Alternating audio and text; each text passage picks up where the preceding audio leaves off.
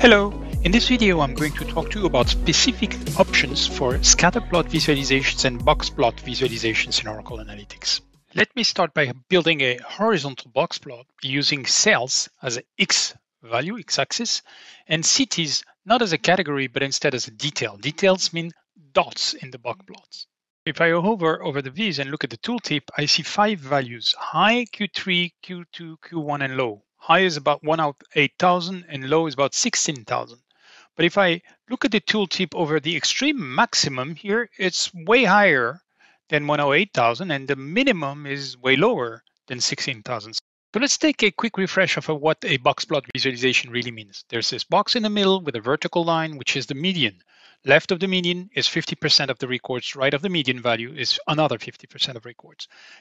Then the two vertical sides of the box itself represent Q1 quartile and Q3 quartile. So left of the Q1 quartile value is the lowest 25% of the records, and right of the Q3 quartile value is the highest 25% of the records. Obviously, in the middle, the box width itself represents the values holding 50% of the records, also called interquartile range IQR.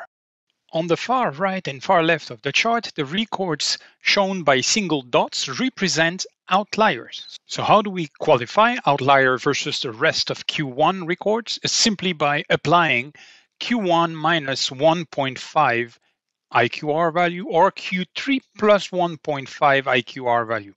Whatever falls outside of that range is tagged as an extreme outlier value. So now let's look back at our tooltip. Q2 equals the median. Q1 and Q3 are Q1 and Q3. Low value is the Q1 minus 1.5 IQR, and high value is Q3 plus 1.5 IQR. These are different from the maximum value of the dataset and the minimum value of the dataset, which is the highest outlier or the lowest outlier. That's why we had a difference in the viz. A neat way to remember what a boxplot means is to pretend that you're looking at a distribution chart seen from above. And the boxplot in the middle represents the 50% chunk that is the highest part of the distribution chart. So let's go back to our visualization and let's create another visualization with, say, sales and let's say number of customers so that we see cities distribution. Now, when I select a outlier, extreme outlier in the boxplot, I can see it's highlighted in the scatterplot as well, exactly as an outlier. So if I select all of the outliers, one side or the other side, I can see in the boxplot that they are low sales or high sales. Now, Oracle Analytics allows us to break down boxplots by different categories and colors. I can do the same in the scatterplot. Now let me eliminate these two extreme outliers just so that we have a better visibility. And we can simply select dots in the boxplot here and highlight them in the scatterplots. I can color this selection here as outliers, let's say in red. And let's do the same for the low hand, so the Q1 outliers across the different categories. Color them, let's say in green. And let's also represent this scatterplot with a logarithmic axis so we better see the distribution here. So let's put logarithmic with a start value of 500, let's say. That gives us a better visibility. Now, there is an option as part of the boxplot that is show points. So I can leave it to auto like it is right now or turn all the points on, and that way I will see all the dots as if I was looking above a distribution, but with all the dots. And as I select the dots, I can see them in the chart. If I select the whole boxplot, I can also see it on the chart. Another option is to select off, completely off, and I will just see the boxplot, the high and low. And of course, if I select the boxplot, I will see the dots on the visualization. So this is about boxplot in OAC. Now I want to highlight also a capability in scatterplots that is rather interesting.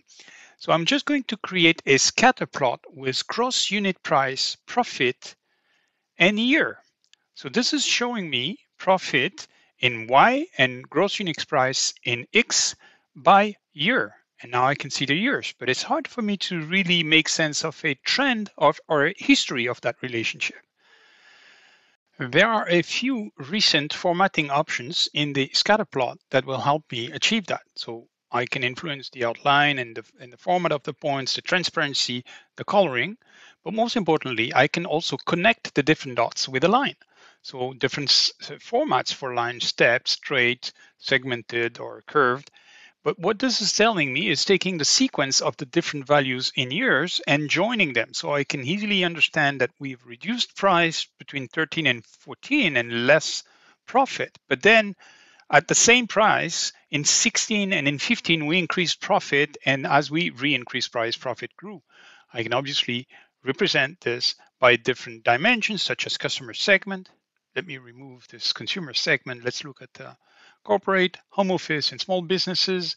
And here I can easily compare the correlation between these two matrices over time, thanks to using that line option. So that option is obviously not limited to time dimensions only. It can be used with any attributes and is very useful.